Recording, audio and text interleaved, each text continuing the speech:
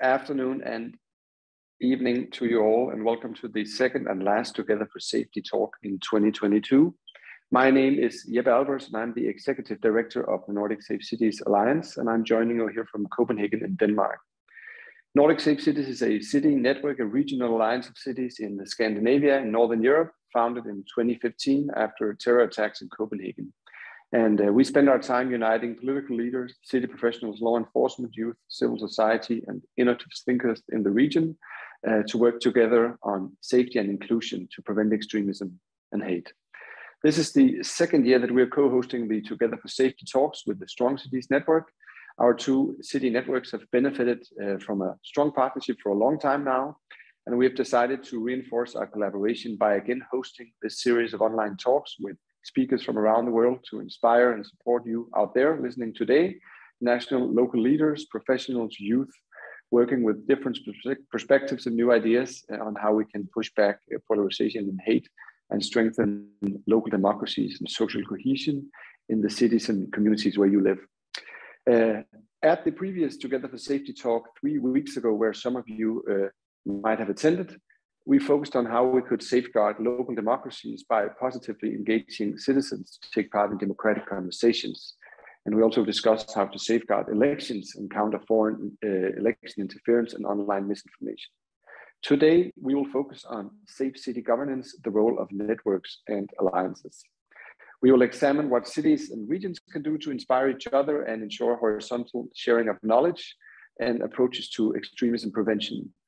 This will take its form over the 3 following sessions in today's webinar, where we'll look at different levels, national, regional, and local alliances, with a particular focus on building local resilience and social cohesion with civil society. Here from Copenhagen and Nordic Safe Cities, we're especially proud to welcome our Nordic partners into the conversation today, including our core partner in Norway, the Gjensidige Foundation, and their director, Ingrid Laurent, who will later today share some of the models and some of the work we're doing together on alliance building against extremism in Norway. For you listening today and taking part in the conversation, it's possible to ask questions by using the Q&A function throughout the chat, and please do write your thoughts, contributions, comments, ideas into the chat throughout the sessions. They're very much welcome, and we will pick up on them afterwards if we don't have the time to reply today. I would also like to draw your attention to the fact that this event is being recorded and Chatham House rules do not apply. And now, with further ado, it's my pleasure to introduce you to our first moderator, who many of you know. It is Daniel Hooten, who is head of international programs at the Strong Cities Network. Dan is responsible for a lot of events and activities, and has been for a while, and responsible for strategy and delivery of international programs at ISD and Strong Cities Network. This includes, at the moment, projects to develop institutional approaches to long-term governance, human security, social policy, challenges in cities across Africa, Asia, the Balkans, and the Middle East. Dan, I pass over the baton to you for the first session. Jeppe, thanks so much, and it's a pleasure to be with everybody today, and thank you for joining this, as Jeppe said, the second in this year's series of collaborative webinars between the Strong Cities Network and the Nordic Safe Cities. It's been a real opportunity over the past 2 years having these webinars to look at perspectives that obviously focus on the Nordic region, but look then also at comparing that experience around the world with the global membership and partners of the Strong Cities Network. We've covered a lot of ground. It was fantastic to have the most recent webinar focusing on safeguarding local democracy and the sort of threats to democratic institutions and principles from what we're now seeing is really a hybrid set of threats at the local level. So today's webinar takes that a step further, and we look really at the role of networks. We will, throughout today's webinar, hear from those involved in networks of cities and towns and regions. We'll also look at nationwide networks, at practitioner networks, a number of different collaborative bodies that are working on pooling experience and lessons and learning on preventing violent extremism in different contexts. I'm pleased that we will look at a number of different global contexts, and our first session will look in particular at an example from the global north in Germany and an example from the global south in Kenya. I'm very pleased that we have two distinguished speakers joining us for this panel. We have Mikewa Ogada and Mark Elksnat joining us. And so I will ask each of them to speak and explain a little bit about the work of their networks and some of the learnings that comes from the work that they've done in Kenya and Germany respectively. We'll then have a little bit of a discussion around some of the really important takeaways from those networks and what we can really take forward for the rest of the discussion. There'll be an opportunity to ask some questions, so please do use the chat and Q&A functions at the bottom of your screen to post questions. Panelists can respond there in text, or we can put questions to them at the end of their presentations. So without further ado, I'd like to welcome our first speaker today on this session. Mikewa Ogada is an independent researcher and M&E consultant from Kenya. He's got 20 years or more of experience in the fields of violence prevention, including preventing and countering violent extremism, policing, human rights, and access to justice issues. Mikewa is going to talk to us a little bit about the lessons from Kenya's Peace, Security, and Development Network. And it'd be fascinating to hear his perspective. So Mikewa, the floor is yours. Okay. Thank you and greetings to you all. As you've heard, I'm Mikewa Ogada, a security and justice consultant based in Nairobi, and I want to talk about some of the lessons that we learned over time about the work of the PSD network. I believe that the lessons learned from the work of this now defunct network are relevant and are valuable to practitioners around the world seeking to understand more about the value of networks and the partnerships that partnerships can have in addressing and preventing extremism. I was privileged to provide technical assistance in organizational development for an 8-year period with this important network of 5 NGOs working on peace, security, and justice issues in Kenya's coastal region. During this time, my colleagues and I became intimately familiar with the network's activities and dynamics. In terms of strengths and achievements of this network, evidence we gathered during this period confirmed to us that the positive perceptions about the PSD network's effectiveness and impact in extremism prevention resulted from the willingness of its 5 partners to blend their diverse and sometimes conflicting mandates and approaches, which included human rights, peace building, interfaith dialogue, and youth economic empowerment activities. The PSD network partners were able to address the multidimensional issues of violent extremism, ethnic polarization, and resource-based conflicts affecting this part of Kenya because they were able to jointly design and utilize multi-pronged approaches that no single actor had the capacity to deploy on their own. Also, evidence we generated over time showed that networking helped broaden the geographic scope and sustainability of the network's interventions. In addition, the partnership between the PSD network members contributed to fostering the present-day solidarity and cohesion that we see between human rights activists, development workers, and religious actors who work on peace, security, and justice issues in coastal Kenya. We also found that local communities were able to share critical intelligence and information with specific network partners that they felt most at ease with. In some cases, it was religious leaders, while in others, it might be human rights or peace workers. Whatever the case, the wonderful thing is that all this intelligence and information was shared within one network of actors, and subsequent interventions were planned jointly. What we also thought was very smart from a security point of view was the inclusion of 2 highly respected and authoritative religious organizations amongst the 5 network partners. This, at least for some time, gave the PSD network considerable latitude to be publicly critical of the Kenya government's harsh counterterrorism measures without fear of significant reprisals. In terms of weaknesses and challenges associated with the network, a major weakness and challenge we found over time with the networking approach to extremism prevention was that the more the actors, the more time it took to make decisions and build consensus on the form interventions would take.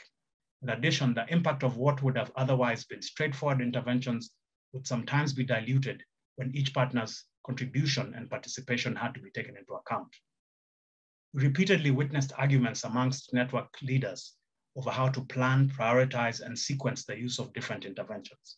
For example, in some cases, religiously inclined network partners believed and argued that other partners' advocacy for human rights accountability complicated or impeded peace work, and vice versa. This would happen despite the fact that we worked with them over several weeks to negotiate and establish a memorandum of understanding to guide their networking and partnership. Regrettably also, the PSD network partners were almost entirely donor funded and therefore in large measure not self-driven. The sustainability of the network and its impacts have suffered as a result. Turning to potential benefits that horizontal knowledge sharing on prevention approaches may have for cities and actors, we do have some important examples of communities of practice effectively documenting and sharing evidence on extremism prevention and violence prevention generally in Kenya. However, the capacities of many actors can still be shored up to enable them to better inform policy, law, and administrative practices related to extremism prevention at both the national and subnational levels. Looking ahead, I believe that routinizing and adequately financing such horizontal information sharing processes in the Kenyan context, and I believe in other contexts, will continue to be challenging and is an area requiring significant planning and investment. I would therefore recommend that actors such as the Strong Cities Network continue to upscale support to these communities of practice so that they can shore up their capacities to generate, document, and share quality evidence on practices and interventions for extremism prevention. In closing, I feel strongly that there's an urgent need for our development partners to support researchers and practitioners in the Global South to lead the way in documenting and telling the stories of networks like the PSD network. There's in fact many different kinds of local capacity around Kenya and in other developing contexts for this storytelling. This local capacity should be encouraged and facilitated. Thank you for listening to me. Okay, well, thank you so much for a really concise and to the point presentation. And I think you've given us a lot of food for thought. It's really interesting actually to start with a network that, as you say, is now defunct, but where there are a number of learnings that can be taken forward and used not just in the Kenyan context, but actually have some lessons related to how we make this cooperation most effective and sustainable. But you pointed to a number of issues, so thank you so much for that contribution. We're going to come back to Mikewa's presentation and some of the points he raised in the discussion afterwards. But for now, I'd like to welcome our next speaker, and we're going to turn our attention away from Kenya for a moment and over to Germany. Mark, fantastic to have you with us, and thank you so much for joining us. Mark Elksnat is head of unit at the German Association for Cities and Municipalities since 2016. He works for the cybersecurity unit, and he's currently responsible for the areas of general constitutional questions, security, public health, and migration and integration. Mark, I think there are a number of lessons that we can learn from what is, I think, a very active network. And I'm looking forward to hearing what you have to say. The floor is yours. Thanks. Thank you, Daniel. Yeah, we actually did in the last year a big project with our Federal Ministry of Interior to explore different kinds of de-radicalization projects in Germany. We have around 11,000 municipalities, so it was, and we have a lot. We learned that there are a lot of different projects that are really good. So from this project and from this really good project, we have some takeaways I want to share to say how we want or what's the take on building a network in general, and what you have to do and what you should do from our perspective. So first of all, it seems easy, but analyze the situation on the ground. Consider your local problems and the needs with regard to extremist phenomena, and discuss them with people, offices, clubs, societies, civil society, and all the actors you have in your local municipality or in your region. Take into account that the different perspectives of participants, and consider different dimensions that can play a role on the ground. For example, are there specific, possible, frequent radicalization processes? Do these occur in a specific type of extremism, such as Islamism or right-wing extremism, left-wing extremism? So you have to tackle a special issue, or do we have to tackle a lot of or many issues, which is quite more complicated actually, like you may imagine. Are there actually organized extremist groups, or are there individuals active on the ground? There are the key points before you actually start building your network. Analyze the situation. It's really important for the success of your network and of the de-radicalization process as we experienced. Second of all, after you analyze it, explore which competencies and expertise potential target groups need. So, for example, you have a youth group who radicalizes over the internet. They have different needs than, for example, elderly people who are extremism, or you have migrants that are radicalized. So you just have to have the best approach for your local problem. That's a big takeaway. Third point is clarify your mandate and the interest of the stakeholders involved. I think that's what Mikabe already told. You need to, or he addressed it. You need to consider the involvement of various stakeholders in the field of extremism and their respective interests. This may result in different specific orders to approach for you.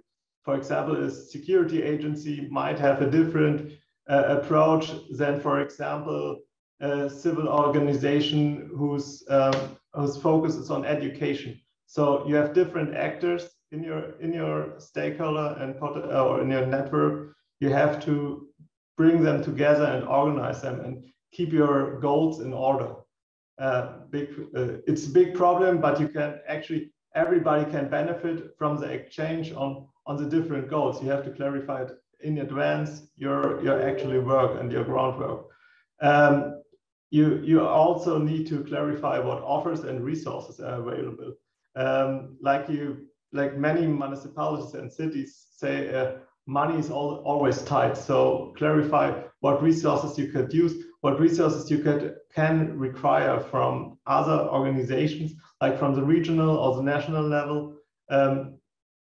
You need to be in a constant exchange with the different levels, also with private actors like ISD or for example, or some other actors that focus on extremism prevention, to also acquire additional resources, even in building the network. First of all, after you plan it and you are in your network, you need to talk about implementation. So first of all, it's important to invest in confidence building measures. Like what does it mean? Task descriptions and agreements contribute significantly to the security of action of the persons involved. You need to build trust within your network, but also with the people out of your network. What are you doing? Why are you doing? Be transparent, be truthful, and also tell what is the problem, why you see the problem, and take advantage of the civil society in your local municipality. I think my time runs up, but I just will share one more point, which I think it's really important. You need to stay flexible during your program and during your network and de-radicalization process. You need to expect changes and deviations.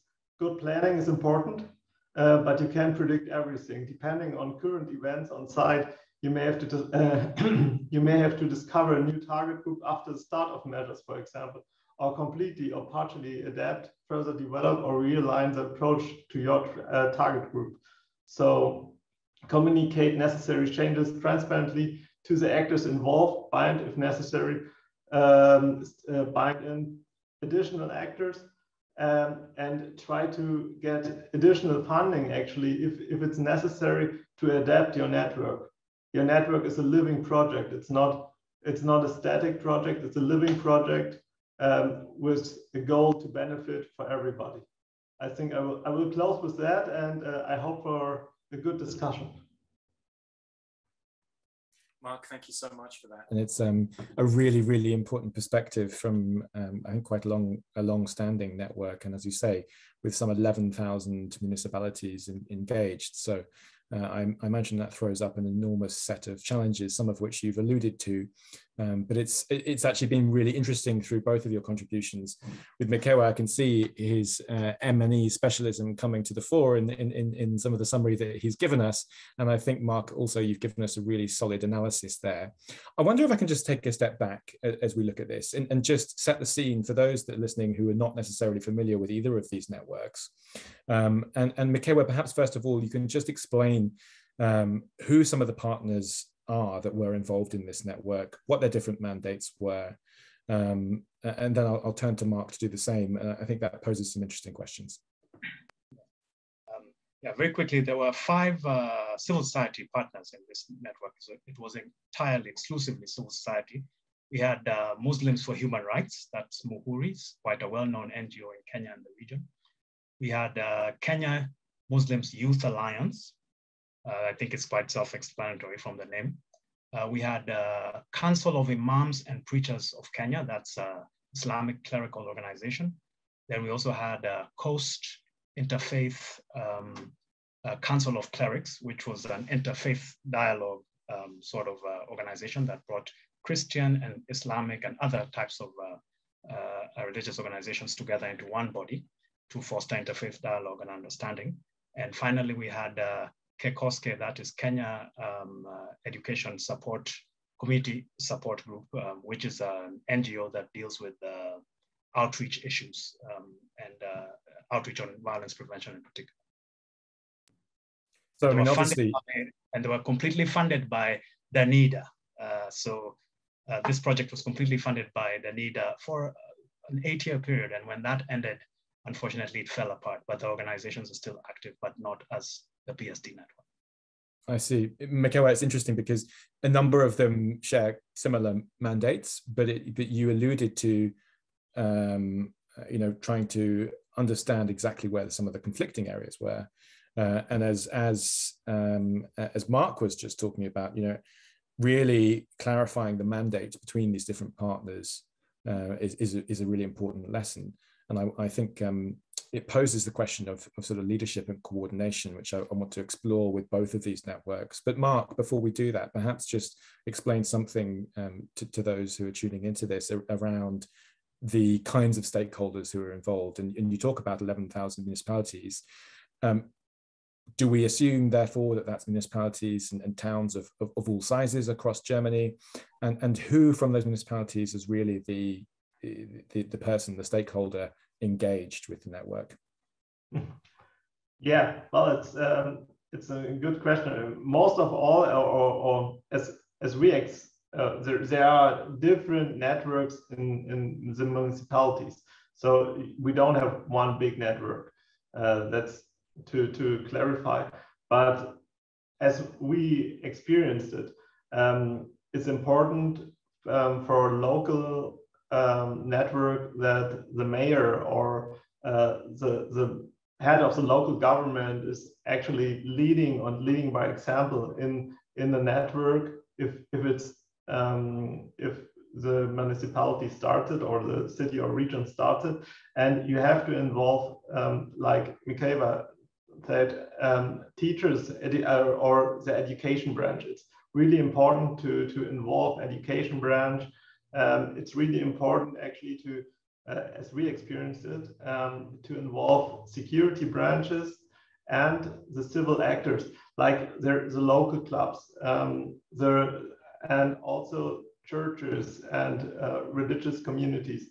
They take in some or in parts of religious fundamentalism and extremism. It's really important to have the churches and the religious communities on your side and try to get them involved in prevention.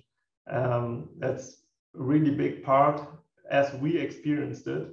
And you have to coordinate continuously and get the right approach. That's what I can share in this point. There are a lot of projects, like for example, if you go to Wolfsburg, a city in northern Germany, they involved also some sports clubs, etc., just to get the youth, more young people involved in in prevention and to foster this issue of preventing radicalization. Mark, thank you. I think that's really helpful, and thanks for some of the clarifications there. And it's really good, I think, to understand a little bit more about specifically the different partners that you've involved. On the question then of leadership and coordination, because Mikaela, one quote from your presentation that stuck out: the more actors you have, the more time it took to make decisions. One added sort of complication to that, as you say, was that you were dependent upon, this network was dependent upon donor support from Danida for 8 years. How did these organizations that came together in this network make decisions effectively, is my first question. And what kind of institutional framework was necessary in order to make those decisions effective? And the second part of the question is, how did they make decisions that were genuinely driven by these organizations and by the situation they saw on the ground? As Mark said, his first lesson was analyze the situation on the ground and diagnose the issues you've got to deal with, despite working to a donor framework. So how did they maintain really some leadership and some degree of autonomy within that network, despite obviously delivering to a donor framework and a grant program? In terms of leadership of the network, it was initially very strained when we started working with them in 2009. So one of the ideas that came up that we pursued was to develop a memorandum of understanding that would create a clear framework. And this took time to negotiate, and slowly and gradually they started working through this. But like with many African contexts, the people that took the lead, I guess, were the most respected and the most senior. And this happened to be, in many cases, the senior clerics, especially from the Coast Interfaith Council of Clerics. People would defer to them. The human rights actors and the rest would tend to defer to them. But we had also a rotational kind of approach in the network memorandum that gave the chair of the network to different people. I think it was every 6 months, there was a rotation. In terms of the institutional framework for delivering activities jointly, the donor was very clever in terms of not only funding, having funding for the individual organizations, but there was also a specific basket fund for joint activities, so that they planned activities together and then drew from this fund, so that nobody felt strained or felt that our budget is being exhausted for an activity or a strategy or an approach that we don't necessarily fully support. And then there was one other question, I think, that you asked about autonomy. This was tricky, and this continued to dog the network up to the bitter end. The government would always tell them, this is a European agenda, that the NIDA is funding this. Where's your autonomy on this? And mark you, this was happening, this network was rolling out its activities in a very challenging context where you want to have partnership with the government, but this is the very same government that is committing grave human rights violations in the context of its counterterrorism operations. And this is a government that is historically has seen civil society as mere crime spotters and informers and not really partners in security work. So it was very, very tricky. Thanks for that, Mikaela. I think some really, really helpful insights. And I think from the Strong Cities work that we've done with partners in Kenya, certainly can see some of the issues that you speak to. We only have a couple of minutes before we move on to the next session, but before we do that, Mark, I'd be remiss if I didn't ask, what's been the impact of COVID to the network? And are networks more useful or networks less useful in the now that we are in the COVID era? I don't say post-COVID era. First of all, I have to say that networks had to adapt to the new situation. First of all, it's not as easy to have prevention work or to have prevention work when you're in a lockdown, but it's easy for people to radicalize. So we had to develop, or the networks had to develop new strategies to reach out to the people. Then to answer your question, it's really more important, and it probably for Germany at least, if you're seeing some of the discussions and protests in part of Germany against COVID measures, for example, and radicalization, prevention is really important, and the role of the networks is more important than ever, and it's really there's a real need to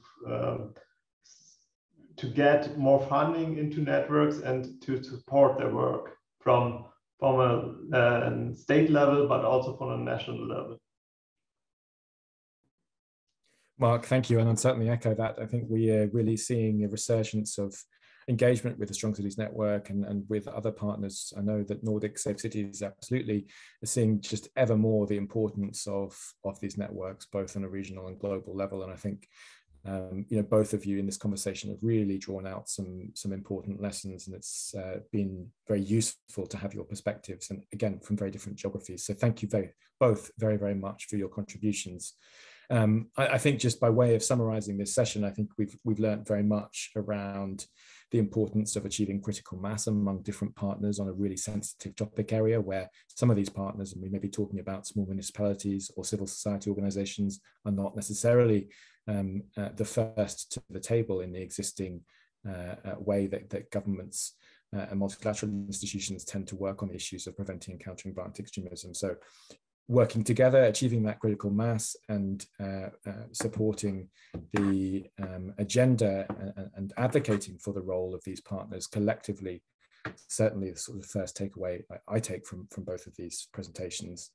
Second was a point made by both of you in different ways, really, but legitimacy, making sure that you can act legitimately and with the support of the community that you're trying to engage with. And that involves, Mark, as you helpfully set out, three really important first steps: analyzing the situation on the ground, exploring the specific competencies that are there or that are not there, and making sure that you're addressing the gaps that you have, and clarifying your mandate. And I think that speaks to another issue where networks have to, by their nature, work with a diversity of partners with different strengths, weaknesses, and focuses.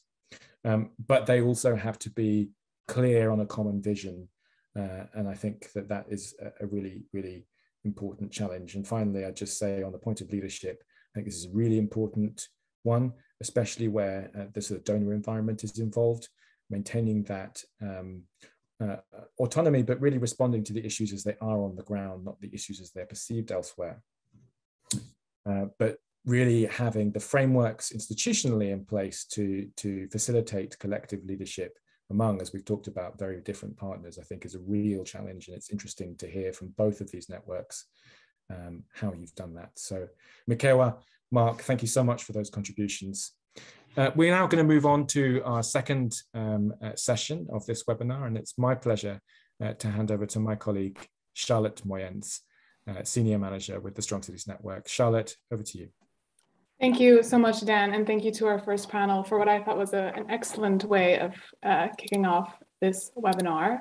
So as Dan said, I'm Charlotte. I'm a Senior Manager with the Strong Cities Network, and it is my pleasure to introduce you to today's second session, which is about overcoming local challenges and how networks can both serve as, but also be used to find innovative solutions to overcome those challenges and to otherwise fill gaps in response by connecting services and resources within localities, but also across and between locations. So before I pass to our first speaker, I just want to remind the audience that you can pose questions in the chat or using the Q&A function that Zoom provides, which you'll find in the bottom bar of your Zoom screen. So now I will pass on to our first speaker. We are switching up the agenda a little bit, and we'll hear first from Norway, from Ingrid Lorang, who is director of the NCD Foundation and who will share with us some of her and the foundation's experience with supporting the Safe City Norway network. Ingrid, over to you. Thank you so much. Thank you for the invitation and the introduction. The NCD Foundation became a member of Nordic Safe Cities in January 2020 and now work with the network Safe City Norway.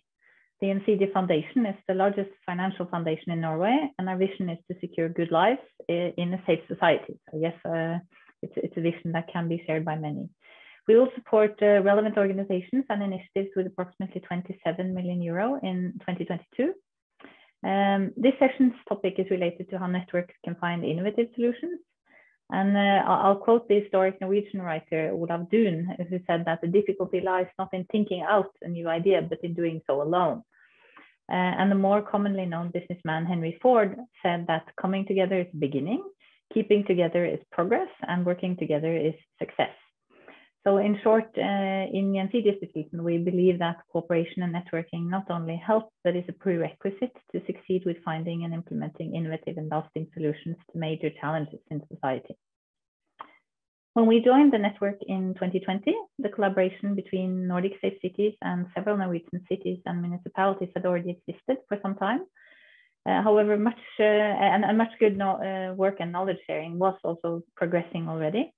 But however, there was a challenge related to securing sufficient funding to not only maintain the network, but also to start, initiate, and run projects to test new ideas and solutions. So since the start of the collaboration and in excellent cooperation with the Secretariat of Nordic Safe Cities, we've strengthened the Norwegian network by supporting the member cities and municipalities and their partners in the civil sector, financially and professionally. We've so far allocated 3.5 million euro to that. And in addition to that, we've helped establish arenas and meeting places for professionals and volunteers to share experience, increase learning, and join forces. So an important task in the Safe City Network, Norway network, is to try out new concepts to create safety, building local resilience and social cohesion, as well as preventing violent extremism, polarization, and hate speech. The Norwegian network works closely together with different types of projects, from dealing with questions on how to increase the number of youth taking part in democratic processes, how debates online can be less polarized, how to reduce hate speech online, and how to build safe and welcoming arenas for all young people, but especially also youth at risk. The 10 municipalities and their collaborating non-profit organizations are looking for results and knowledge of what works and how concepts and models can scale up as well for other municipalities. So they've all kind of signed up and promised to share all their experience also with others and potentially new members of the network. So this is really all about a shared approach across institutions, volunteers, and professionals that recognize and appreciate the challenge of cause and effect when working on the toughest challenges. In recent years, we have in Norway, as I think also many other places, witnessed increased digital activity among extremist groups, and several reports suggest that extremism has become more and more digitally entrenched. The internet and social media have become a place where threats and hatred thrive. And at the same time, the digital and the physical have kind of merged in our everyday lives. And the Nordic intelligence services have all pointed out in their threat assessment that misinformation, extremism, and radicalization on the internet are one of the major areas of focus that must be prioritized in prevention. This development is problematic for municipalities and local security workers, as it's still difficult to form an accurate picture of how a hatred, extremism, and racism travel online and spread in a geographical area such as a city. Even less is the knowledge of how local actors can work preventively and concretely against these digital patterns and expressions of hatred. So meeting these challenges requires a systematic understanding of why, where, and how the local hate speech is formed and spread, to avoid acting randomly or too late when the hatred has already taken root in the physical environment as well. So therefore, through the Safe Cities Norway, we've started a project called Safe Digital City to strengthen the digital prevention work locally. The work builds on network experience from other Nordic cities, but is the first of its kind in Norway.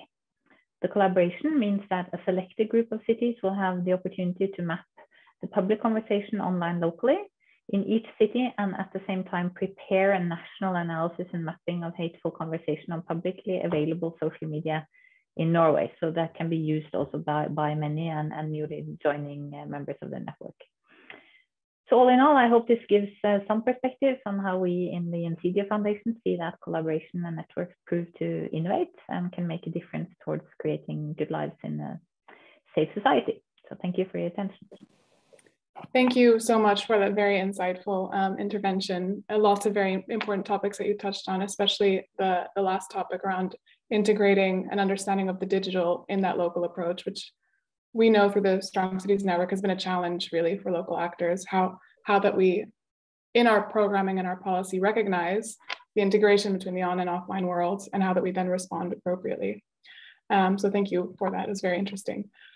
We have a little bit of a change of agenda, so I'm now going to invite Jeppe from Nordic Safe Cities, who opened up the webinar, to join us for a Q&A session. Hi, Jeppe. Hi, Charlotte.